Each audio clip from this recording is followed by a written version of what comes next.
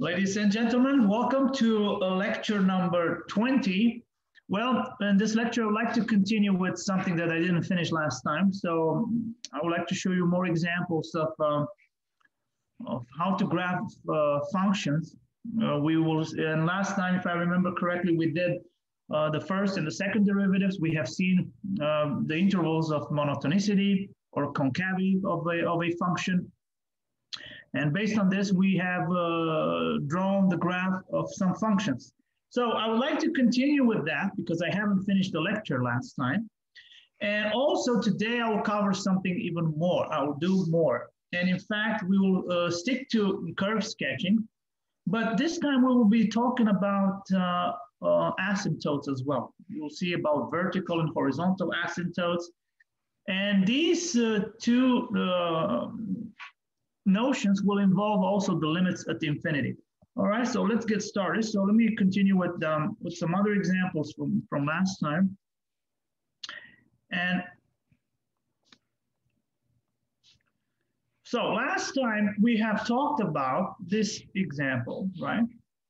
That's what we did last time, if I remember correctly. Right? So we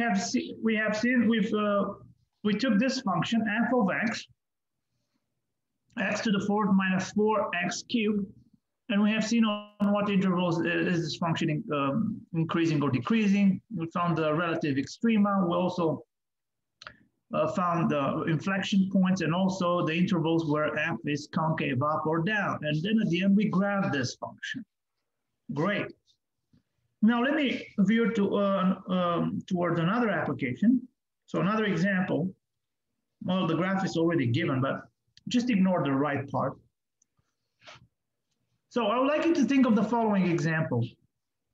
Let's consider f of x to be, f of x is x minus 2 sine of x. And we'll define this function f. So let me just write it here again. So f is defined on this interval 0 to pi. And this is a real value. And f of x is nothing else than just x minus 2 sine of x. All right, so this is the function. So we're interested in the same thing.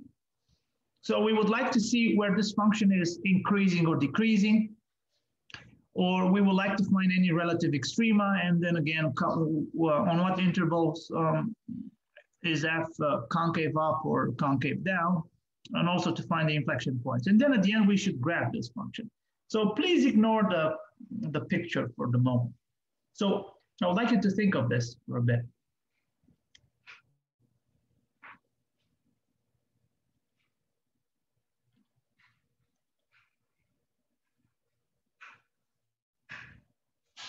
So what is the first thing that we should do here?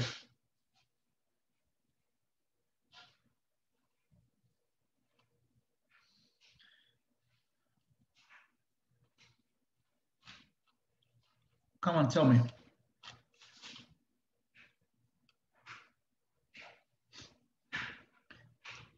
To answer the first two questions, so what should we do? Exactly, so we should find the derivative first. Let me just separate these. So we should find the derivative first, and then what else?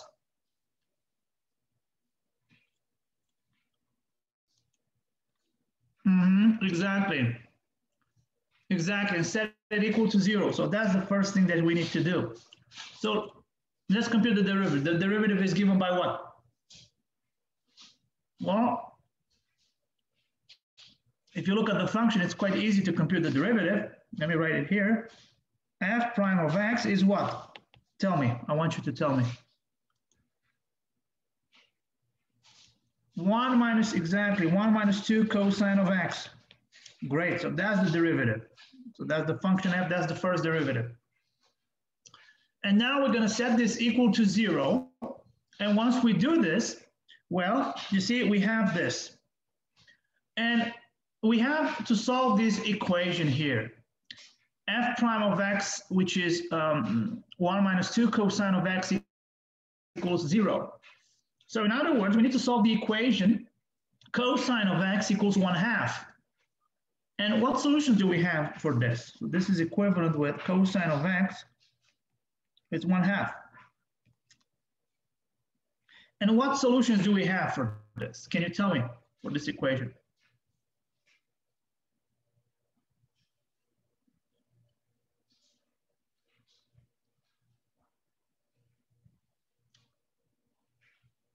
So for what values of x we does cosine of x equals 1/2?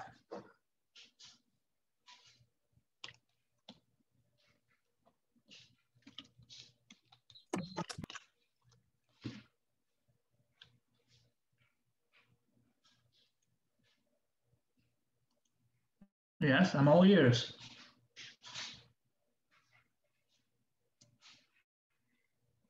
So what values? For example, pi over 3, right?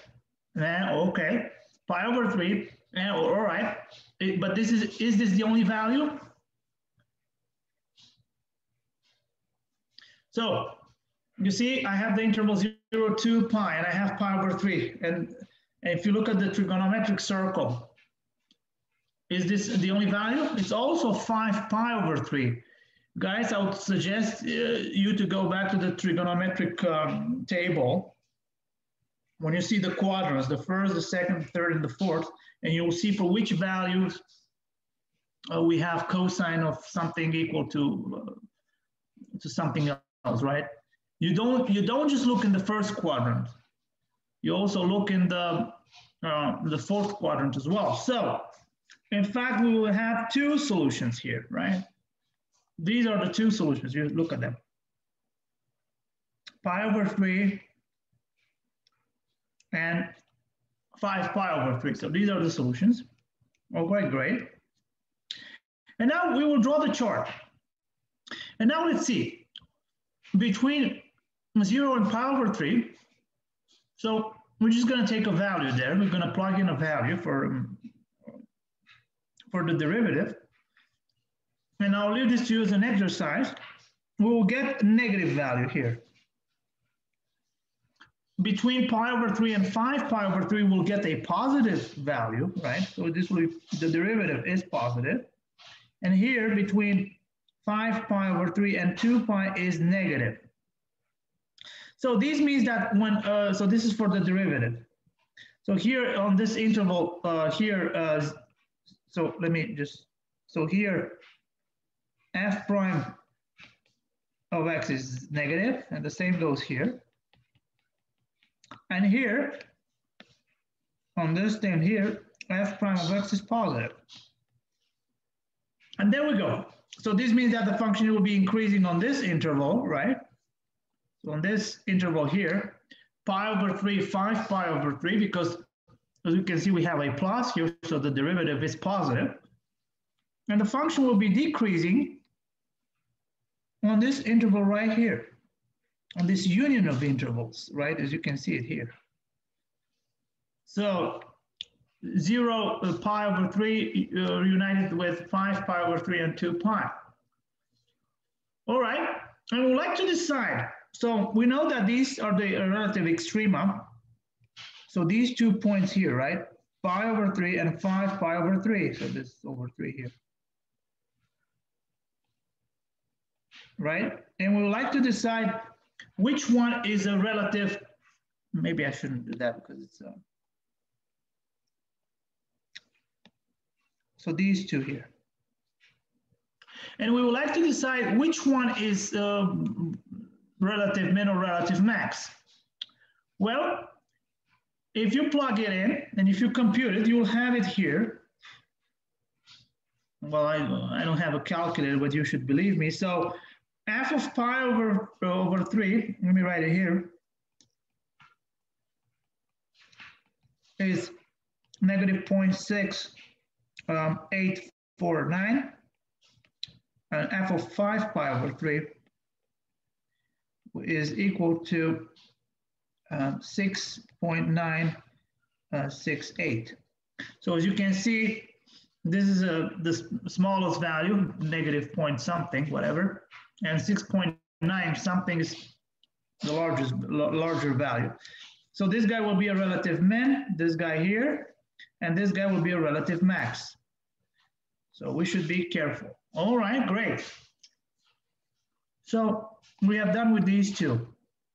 And now we would like to see where the function is concave up and concave down. So what do you think? What should we do for this?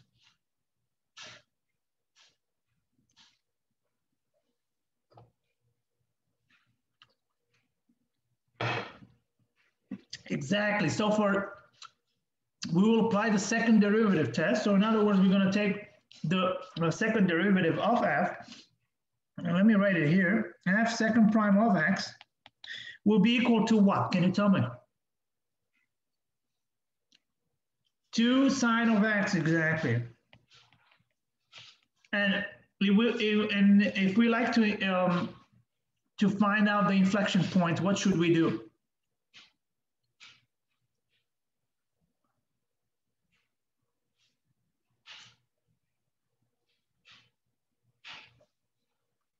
What should we do if we want to find? Exactly, we're going to set it equal to 0. But I hope somebody else will answer because I don't want to talk only to Zach.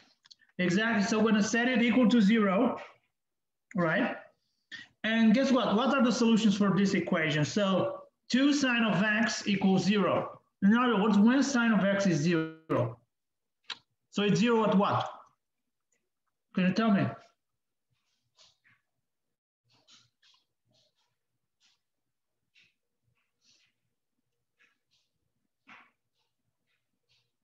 Well,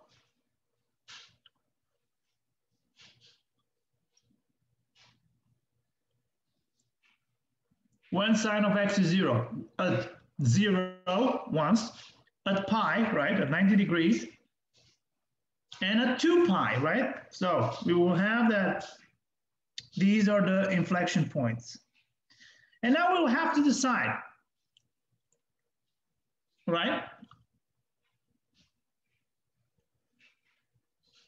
We'll have to decide on what interval is the function concave up and concave down.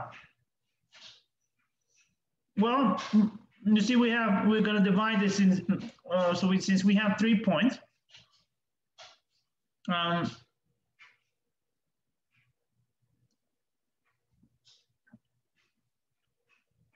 well, I don't want to say them inflection points, inflection numbers, because inflection points will be something when the function changes the concavity, but anyway. So let's see, on the interval 0 pi, the derivative will be positive, right? You can take a value, anyway, whatever value you want, I'm going to leave this to you. So this will be positive here. And then on the interval pi and 2 pi, this will be negative. So this means that so here it's for the derivative. So this is f prime of x is positive, or f second prime of x, sorry, is positive. And here, f second prime of x is negative. So being negative, you will have concave down, right? And being positive, you'll have concave up, right? Okay, and the inflection point, you see the inflection point there where the function changes its concavity is pi. So we need to evaluate f of pi. And f of pi, if you look at it, right, is nothing else than just pi.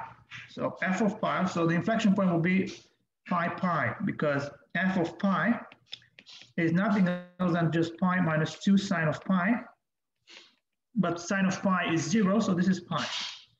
So this point pi pi of coordinates pi and pi is the inflection point for this function. And now we can draw the graph. And if you look at the graph, just look at it. I start from 0 here. I go all the way to here. So this is my relative minimum. Then I'm going all the way to this point of coordinates pi pi, which we said that the function will change its concavity. Right, it's concave up, then it will be concave down. It reaches all the way up to this point, which is a relative max, and it ends up here, right? So this is the inflection point. So let me just write on the graph. So this guy here is the inflection point.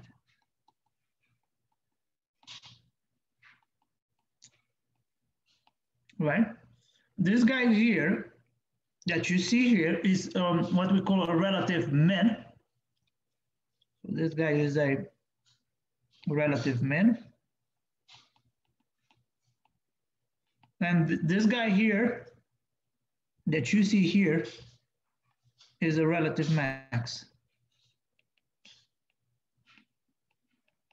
Right? And if you look on this portion, once again, let me, in fact, let me use this. On this portion here, you see on this portion, this function here on this portion is concave up. And then on the other portion is concave down. So let me just write it here, concave up.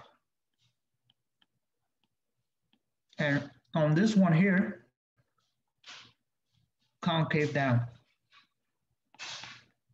And that's how we draw the graph of a function. All right, great. Let's do one more example. And I'd like you to look at this guy, Rook. Again, forget about the graph for the moment. Let's look at this example. So in this case, we have this function, we have this product of functions. As you can see, it will be a little bit more difficult to, well, difficult. Yeah, a little bit more difficult to take the derivative of f. So f of x is given by this product, the product of these two functions. So it's 6x to the power 2/3 times 5 minus 2x. And again, we want to find the same thing. We want to find the intervals of monotonicity. We want to find the extrema, the relative extrema. We would like to find out the intervals of concavity, inflection points, and then at the end, we would like to graph this function. All right, so I want you to think of it.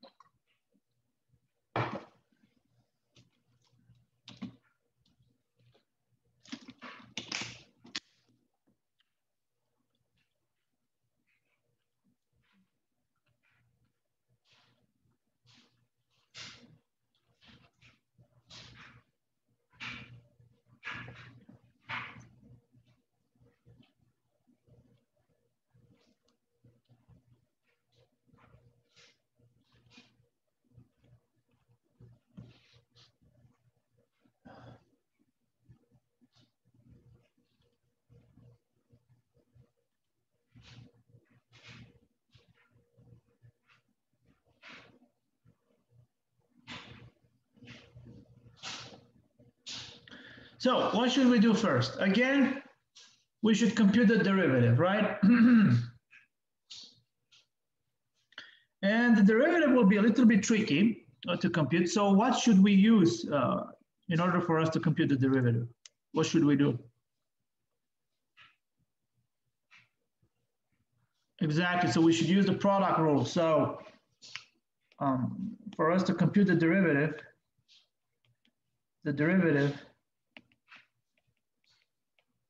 so for the derivative, we use the product rule.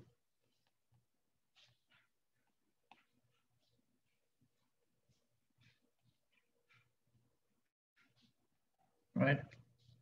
All right, so we have this function, so let's do it.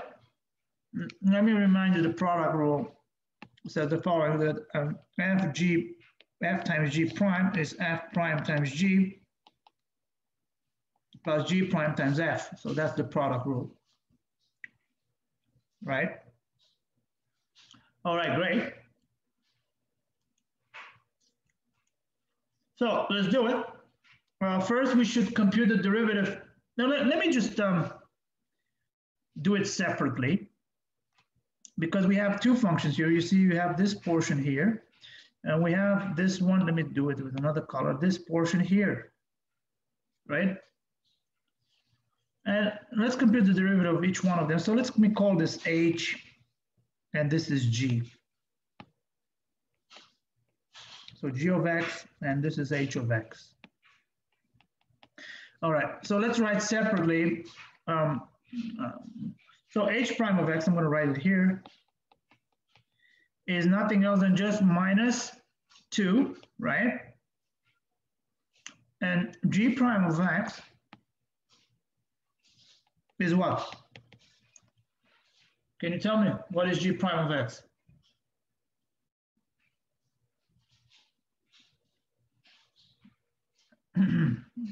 What is it? Well, exactly. Like Josh says 4 times x to the power negative 2/3. Exactly. Wait, negative 2/3. Are you sure negative 2/3? Negative 1/3, exactly. So 4 times, pay attention to the derivatives. If you make a mistake like this in the exam, imagine, basically, you made a mistake right from the beginning, so everything will just, you're not going to find any multiple choice. You're not going to find any answers there, and you'll be like, whoa, what did I do wrong? So make sure you compute the derivatives right. All right, no problem, it happens. All right, so we have this, and then we apply the product rule there. And then at the end, when you compute the derivative, you'll get this. Anyway, the details, I'll leave them to you. And then we'll end up with, if we do the algebra here. So again, here, let me say it. This is the product rule here again. I want to make myself clear, right? All right, and we end up with this equation here. So we would like to solve this equation. Well, if you look at it, can you tell me what are the solutions for this equation?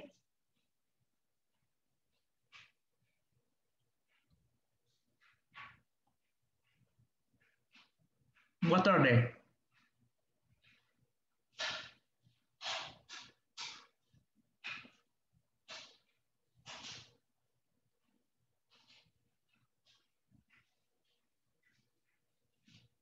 So what are the critical numbers?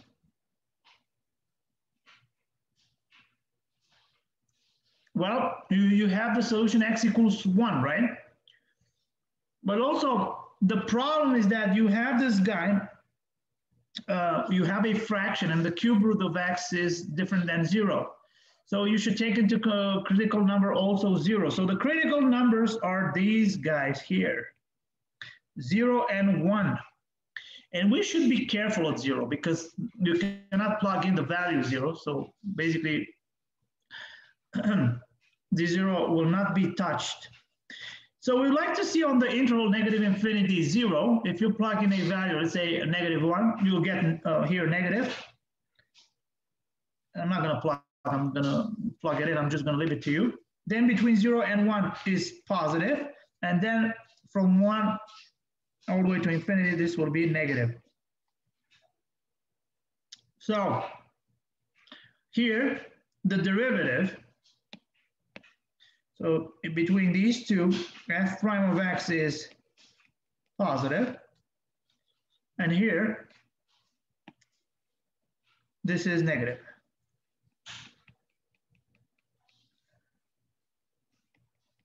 So again, you'll find that since the derivative of f is negative on those two intervals, except 0, 1, then this means that the function will be decreasing from negative infinity to 0 united with 1 infinity, and it will be increasing on this interval here, 0, 1, right? Open interval. Great. And now we would like to see which one is a relative, what is a relative min and a relative max? So we would like to plug in 0. And let's do that. F of 0 is what? Can you tell me? So remember, we have those two critical numbers, 0 and 1, and you have to plug in f, 0 for f. And we'd like to see what happens. F of 0 is what? Is 0, right? If you plug it in into the original function.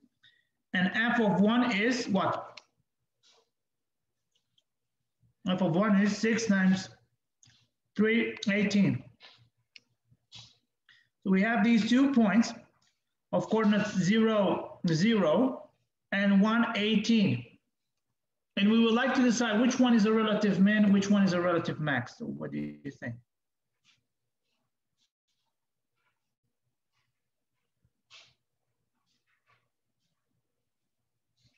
Hmm? 0, 0 will be what? Will be a relative min, and then the point 118 will be a relative max. So by just applying the first derivative test, so we will get this. Right? All right, great. So we've determined the first two, and we'd like to move on where the function is concave up and concave down and find the inflection points. So for this, we need to do what?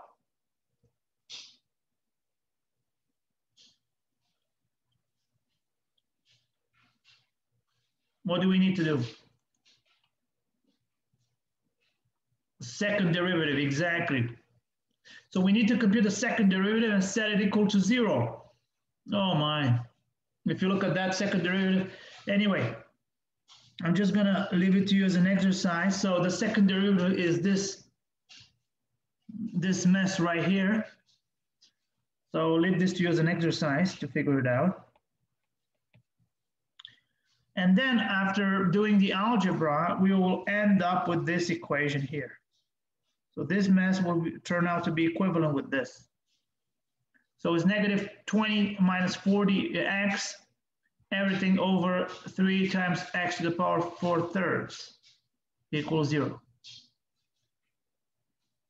Right? Okay. Anyway, and what are the solutions for this? Again, we'll get, if we solve this, so we have negative 20 minus 40x equals 0, so x will be negative 1/2. Okay? So this will be the solution for this equation, right? And now we would like to see, on the interval 0, negative infinity 1/2, we will get a positive, so the second derivative is positive.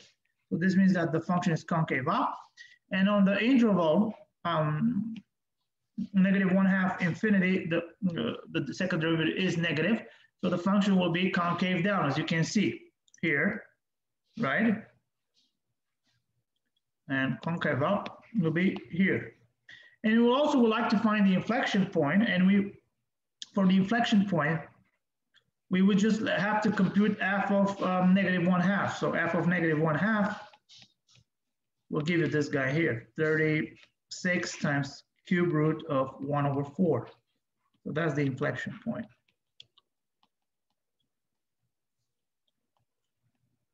So this gives us the inflection point. And that's it, as you can see it here. Anyway, I'll leave this algebra to you. And now, as you can see, if you look at the graph, so the graph would look something like this. Just look at it. You see? The function is concave down, right? From negative 1/2, wait. It goes like this. Oh my. And it reaches all the way up to this point, which is a relative max. And then it goes to a relative min here, but doesn't touch it. And then it goes up to this inflection point where it changes that. So this will be here. So this is 118. This is a relative max.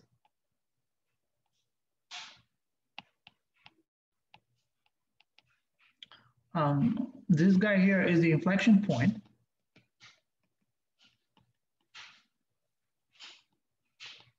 Right? And this guy here, but doesn't touch it, so this is a relative min. Anyway, so this is how the graph of f would look like. So I'd like you to pay attention because you will have problems like this on the final exam. But in any case, we'll solve more of these kind of problems when we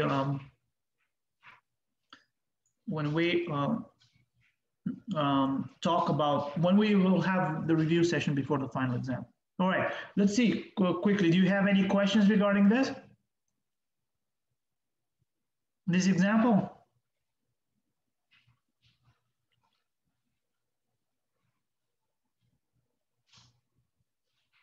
No questions. All right, great. Now then, let me start with a new lecture that we will. Let me tell you more about the curve sketching, and this time will involve what we call asymptotes. So these asymptotes, as I told you at the beginning of the lecture, are two of them. Well, there are more, but we're just going to say we're going to talk in the first instance. At first, we will talk about two of them, vertical and horizontal asymptote. And let's see, and you will see that this we will also discuss about limits involving infinity, because we haven't touched this subject. To be honest with you, I disagree with the fact how the book does it, but anyway, they leave the limits involving infinity they're separate from other limits, which for me doesn't make sense. I would like to study all of them, but anyway. This is the syllabus. So, all right. So first, let me talk about vertical and horizontal asymptote, and let's see what these are. And then we will see how to deal with these by just computing some limits involving infinity. All right. So we say that the line x equals c. So x equals c. That c is a constant. I want to make myself clear. This is a constant. The line x equals c is a vertical asymptote to the graph of f if one of these two happen, right? If the limit is, if the left-hand limit of f as x approaches c is infinite, well, plus minus infinity, or the right-hand limit as x approaches c of f is infinite, right? As you can see, we have this sketched very nicely here. As you can see, this is the graph of f. Ouch. Sorry about that. Let me draw it again. It goes like this.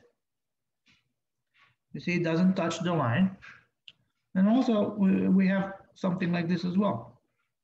And if you look at this line here, x equals c, doesn't touch the graph, but it's almost there.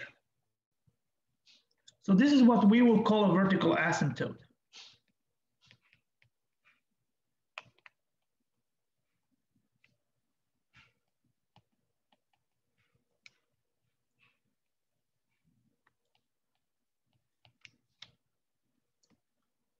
So again, the line x equals c, so this guy here, so this line, so in other words, there is a line that the graph will not touch, but it will be almost there. So it's a vertical asymptote to the graph of f if one of these two happen. So this or this, right? Okay. All right. So this is what we call a vertical asymptote, and now we would like to see what is a horizontal asymptote. So let's see. So now the horizontal asymptote, as you can see, vertical is on the x-axis, right? And y will be, well, it's vertical and then horizontal. So the same thing, here the line y equals L, right, as you can see, is what we will call a horizontal asymptote to the graph of f if, and pay attention here, if the limit this time at infinity, so at positive infinity of f is L, or the limit as x approaches negative infinity of f is L. So in other words, imagine that we have something, the graph of f is like this, which goes like this, see, it doesn't touch it, goes like this here. And also the same thing happens here. As you can see, it goes down, doesn't touch it, goes like this. So this line here, this line that you see here, you see, this is what we call the horizontal asymptote.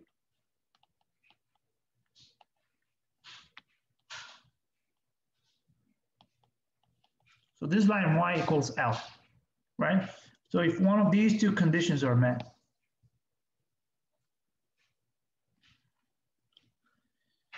so again, this is how we distinguish the vertical is x equals the constant and horizontal y equals constant. But that constant in the case of, you can see in the case of if you take the limit as x approaches that constant, it has to give you infinity. In the case of horizontal asymptote, you take the limit at infinity and it has to give you that constant, right? You see the difference, this and here, this. Let me see if I can put both of them here and here. Okay, so that is a game changer now, because you see, if you look at these two, the limit as x approaches infinity of f and the limit as x approaches negative infinity of f, this means that we need to evaluate, so this and this, so forces us to evaluate, so we need to evaluate limits at infinity. So that's what we need to do. Okay, great. So let's do that. How do we evaluate limits at infinity? And let me start with an example. I want you to look at this. And by looking at this, I would like you to, so we would like to find the limit as x approaches infinity of this ratio, of this quotient, of this rational function. So the limit as x approaches infinity of 3x squared minus x, so this is what you have on the top, and 2x squared plus 1, that's on the bottom.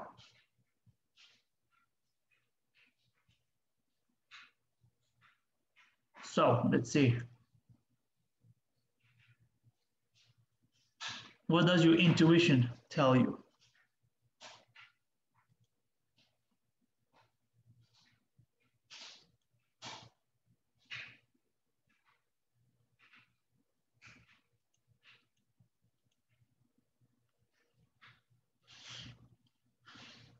Conjugate? Conjugate with what? You don't have any radicals. Oh. So you don't have any radicals.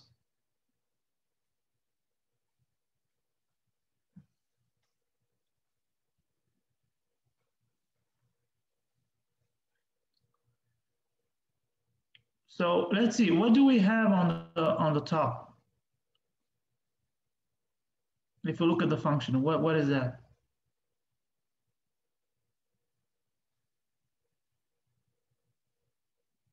It's a quadratic function, right?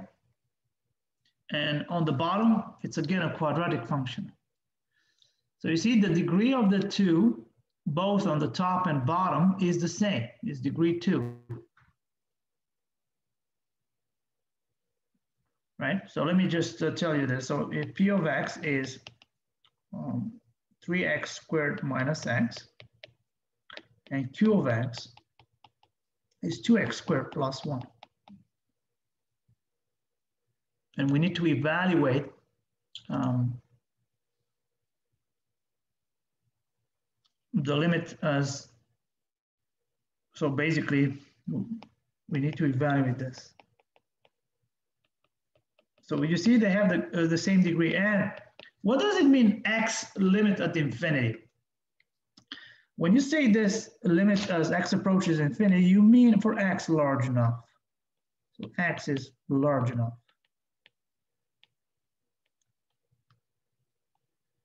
Is infinity. So if you replace, let's say, by infinity,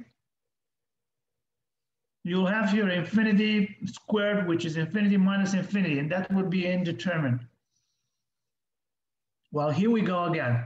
You see, there's another thing that I don't like in the calculus syllabus, because they don't teach you right from the beginning which one are the indeterminate. The indeterminates for limits of functions. And in fact, there are 7 of them. Let me write them here. So these are the indeterminates for limits.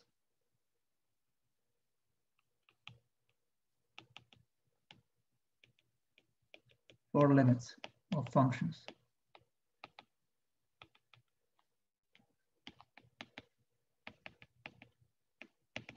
And I'm going to write them here so that you guys can see them. So first we dealt with, if you remember, with radicals, it was infinity minus infinity. Then we dealt with infinity over infinity, or 0 over 0. Another one that we will see will involve 1 to the power infinity. The other one will be infinity to the power 0. Then another one is 0 to the 0. 1, 2. There is another one that I'm missing. Let's see, which one is it? 0 to 0. Infinity times 0. So these are the indeterminates. So if you plug in x infinity, you see at the top you have infinity minus infinity. It already is indeterminate. And on the bottom, and let's just say that would be infinity. Let's just assume by some miracle. Well, it is infinity, but anyway, we have to prove that. So let's see, let's assume for the moment that on the top you deal with infinity. Then on the bottom, we also have infinity. So it will be infinity over infinity. So we need to do something. And since we haven't learned the L'Hopital rule yet, and I saw some of you already use this in the exam, well, let's do something. And what we will do is the following. So we're going to force a factor, the x to the greatest power. So that's what we will do. So you see, you have here x squared. I'm having here x squared. So maybe I should force x squared as a factor on both the top and the bottom. So let's do that, and you will see why am I doing this. So this will be the limit as x approaches infinity. Oh, and let's force it here. It will be x squared times 3 minus x over x squared.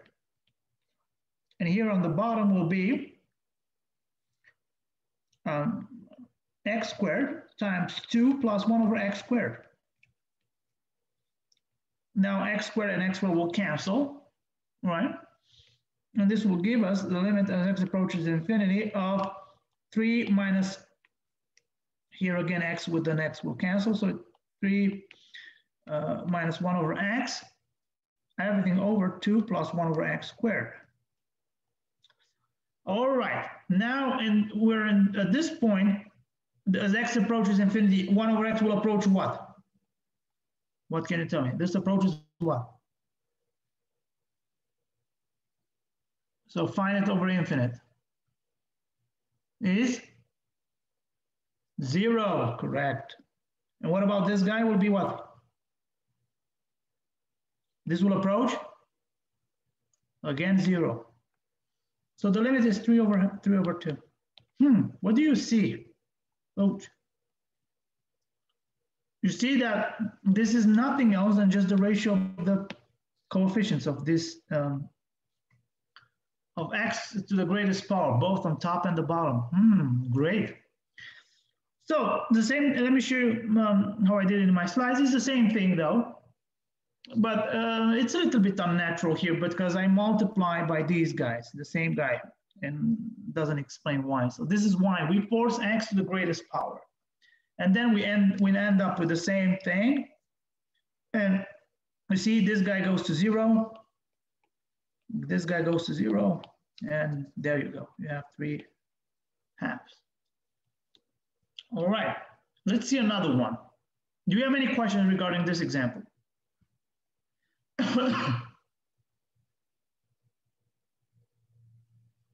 Is everything clear so far?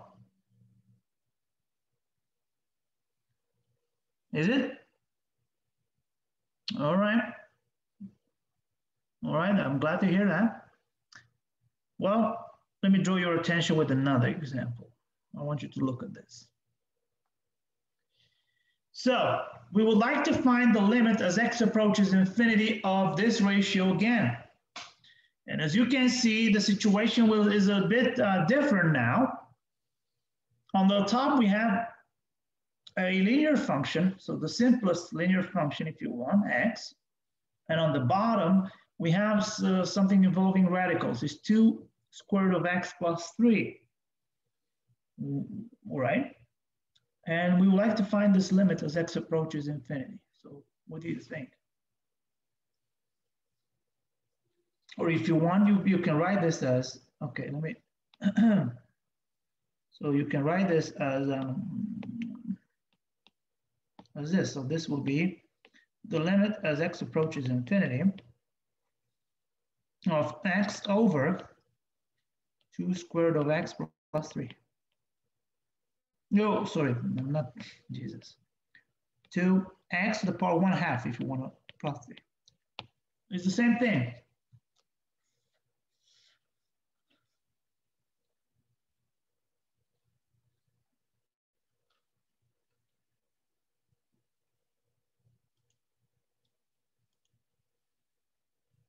So what do you think? Here you have x to the power 1. So what do you think the limit will be?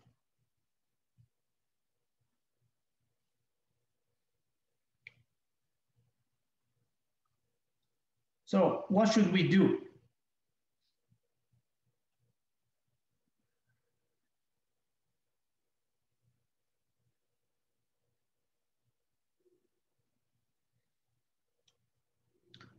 So on the top, we just have x, so we don't need to do anything. We can force x to the greatest power, which is x. So, but on the bottom, what should we do? We can also force an x, right, or x to 1/2 as a common as a factor. So this would be. Let me write it here.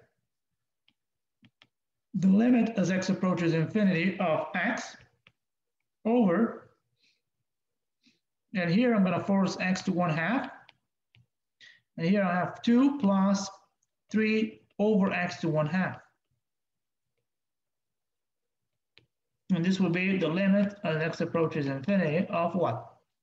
X and x with 1/2 will just go away, and here we're left with x to 1/2, right? It's 1 minus 1/2, which is 1/2. So it's x to 1/2 over 2 plus 3 over x to the power 1/2. Now what can you tell me? As x approaches infinity, this will approach what? As x approaches infinity, x to 1/2 will approach what? The square root of x, basically.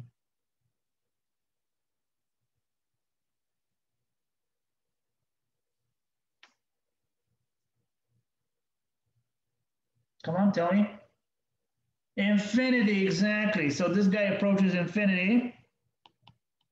But this guy here, so this approaches 0. So it's infinity at the end. It's infinity over 2 plus 0, which is infinity. Right?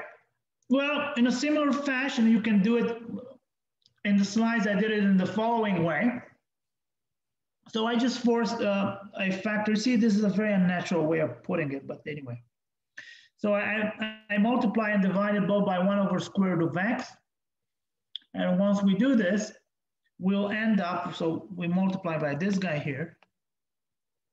Why do we multiply by this? Anyway, it's a mystery. I explained you why. So you tend to take the top You force the x to the greatest factor out. You take the bottom, you force x to the greatest factor out, and that's it. And then at some point they will cancel out, some powers will cancel out. But here you just multiply and divide by 1 over square root of x, and you'll end up with this guy here. And then this guy is quite clear because this is goes to 0, so this will be infinity. All right.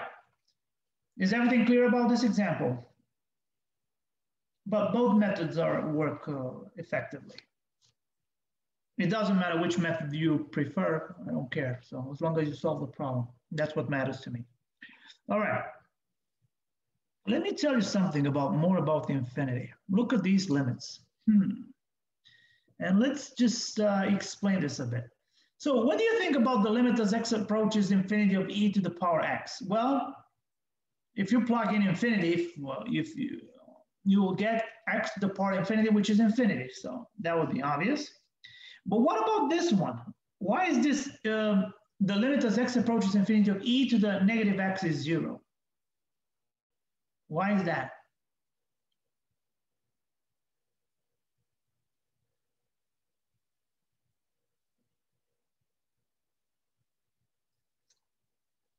Tell me, why is this true?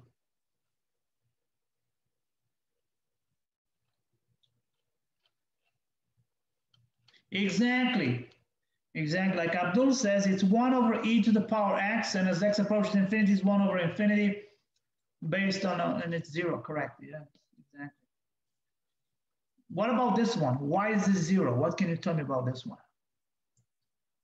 So this guy here, let me just say e to the negative x is 1 over e to the x.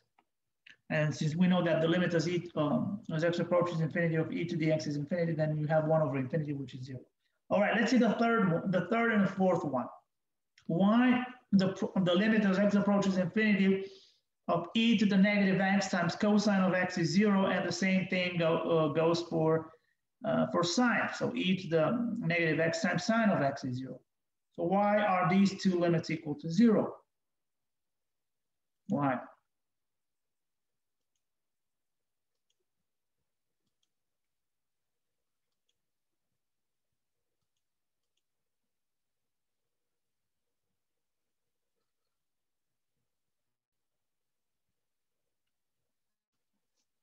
Why? What did we say about, okay, first of all, we have a product here, right? And what can you tell me about this guy? As x approaches infinity, this guy will approach what? Can you tell me?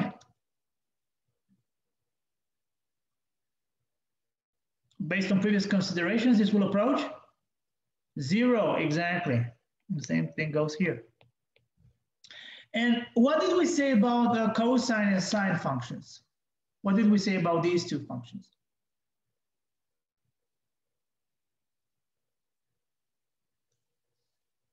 What did we say about them?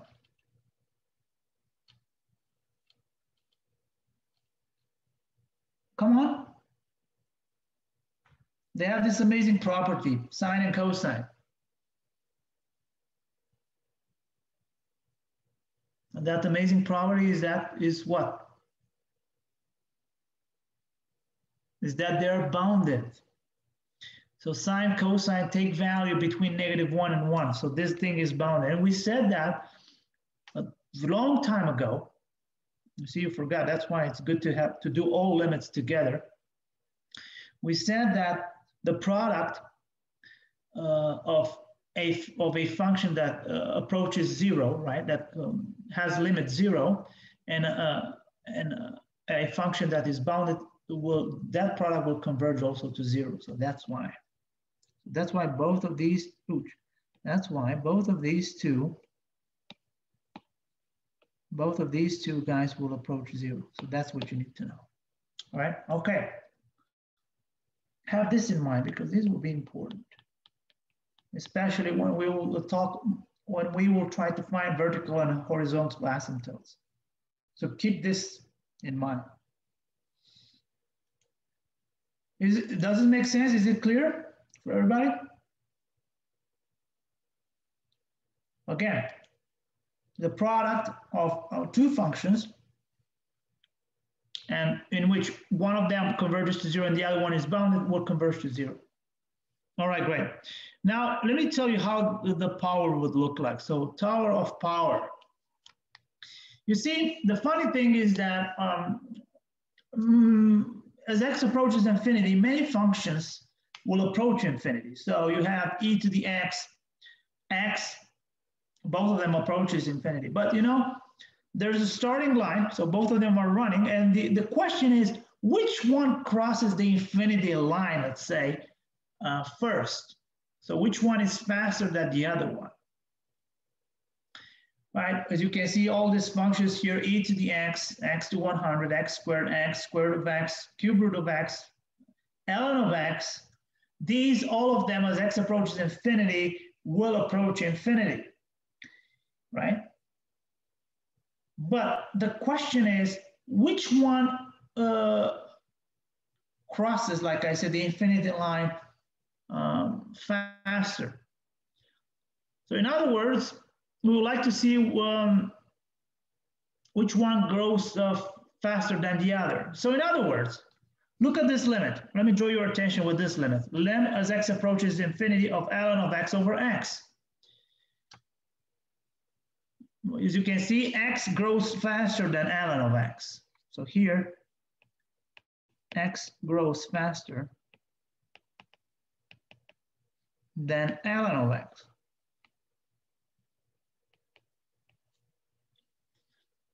Right? So if x grows faster, as you can, because you see this guy will approach infinity as well. This guy will approach infinity. So you have infinity over infinity, which is indeterminate. But when we deal with these two functions, definitely ln of x over x is 0. Again, we will prove this, and I'm going to put here a question mark, that we'll prove this when we'll talk about L'Hopital rule. Probably going to talk about this next week for sure, maybe even Monday.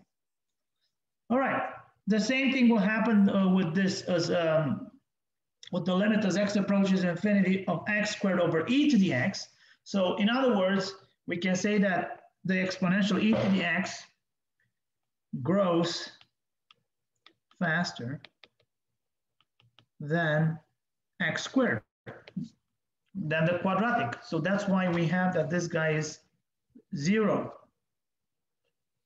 And also another example, another eloquent example, is that the you see the square root, which is x to 1/2, so this guy here is x to the power 1/2,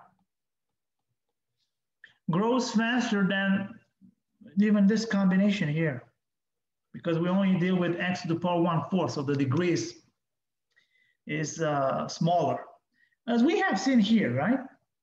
Look, you see? Because this guy here, we wrote it in this way here, you see? So the degree of this is 1, the degree of this is 1/2, so it's larger. So that's why we have something like this here. And now if you look at the tower, you see you see this is the infinity finish line. So the first place, so let me just call this the infinity finish line. Imagine this is like the infinity sprint. So they just run, these guys here that you see, they run all the way to catch up the infinity finish line. Of course, in finite time, this will never happen, but imagine that this, we're talking about infinity, something very large that doesn't stop. And guess what? First place, it's x to the power x. So this is the winner. The second place will be the factorial, x factorial, but here we have a, well, the definition could be tricky because we need to define this for integers, for positive integers, and when we want to define factorial for real numbers, and it's a bit tricky there, or for positive numbers, we need to involve some kind of a gamma function, whatever, I don't want to get into it, but anyway, just leave it like that. Then you have the exponential, let's say this third place. You see 3 is bigger than e, so this is the fourth place. And the power comes fifth. And then you see as the power grows, well, the power is more, sorry, it will be 6 and so on, and so on. And you see the last one at the very finish line is ln of x. This is the last one. So it doesn't grow fast enough. It grows very slowly. But it's still, so this is last place. But still, it crosses the infinity finish line, although it's not as fast as the others. So that's the tower. This is what you need to know. So the first one is x, and we actually have a notation for this. Let me just tell you, like, for example, we can say that ln of x is less than x. So this means that the limit as x approaches infinity of ln of x over x is 0. So ln of x is much smaller than x. That's how we're gonna, that's the notation. Anyway, now we would like to see all this information. We'd like to see it through some examples, and we'd like to find some vertical and horizontal asymptotes for certain functions. So the first example is the following. So these are the examples. So that's the first example. Find the vertical and horizontal asymptotes of f of x. And this function f of x is given by this one here.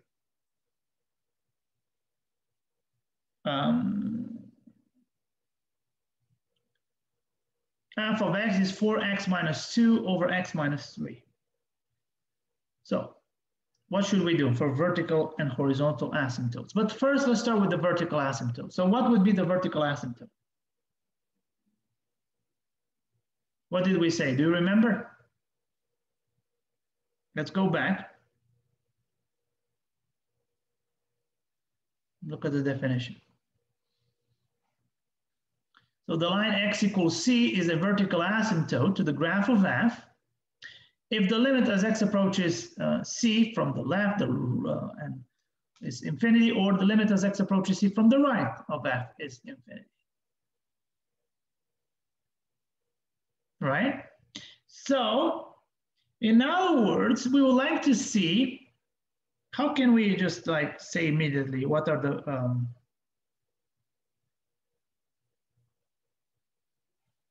vertical asymptotes? So how can we find those vertical asymptotes? So the way we are doing it, we're going to find them in the following way. So we're going to take out the denominator, right? You see, this is a fraction. And we look at the denominator, which is x minus 3, and we will set this equal to 0. In other words, for the vertical asymptotes, that's what we do. So we need to find the value of x when the denominator of f of x is equal to 0, right? That's what we need to do.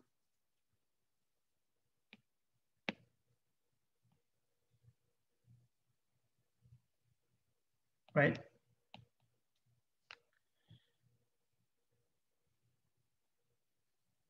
All right, great. So in our case, the denominator, right? You see the denominator of f, right? That's what we need. Is this guy here. So that's the denominator of f. Is x minus 3. So this means that we're going to set it equal to 0. So x minus 3 equals 0. In other words, x equals 3. So that will be what we call vertical asymptote.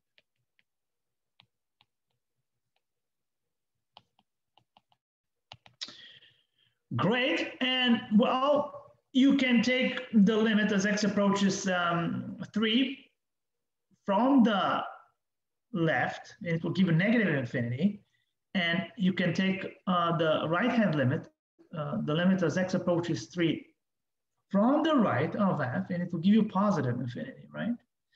So again, let me write this. Let me just write for this one here. 3 plus, right? So this is the right-hand limit of 4x minus 2 over x minus 3.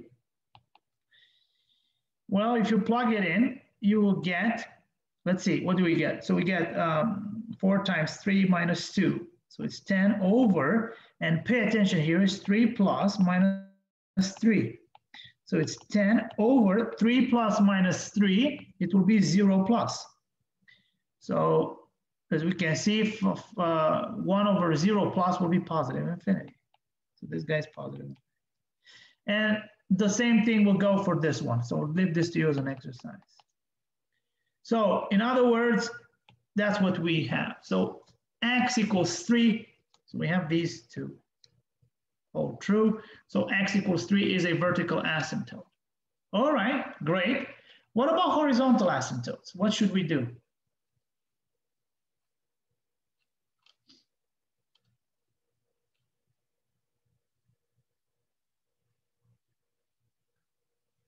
What about horizontal asymptotes? Oh my God,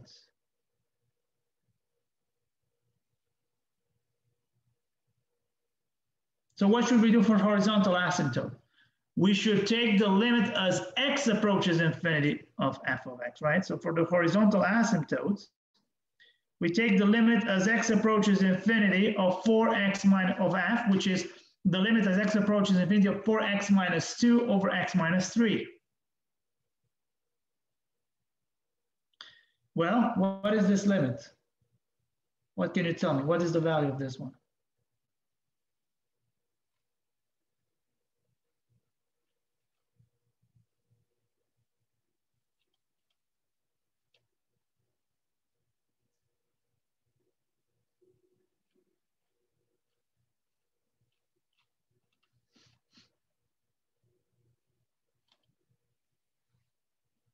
Well, what is it? If you plug it in, it's infinity over infinity.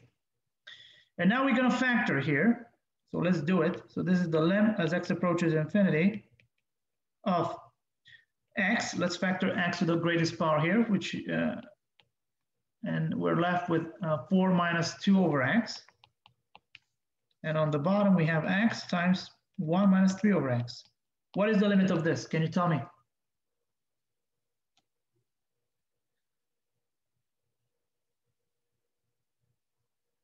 What? What is the limit?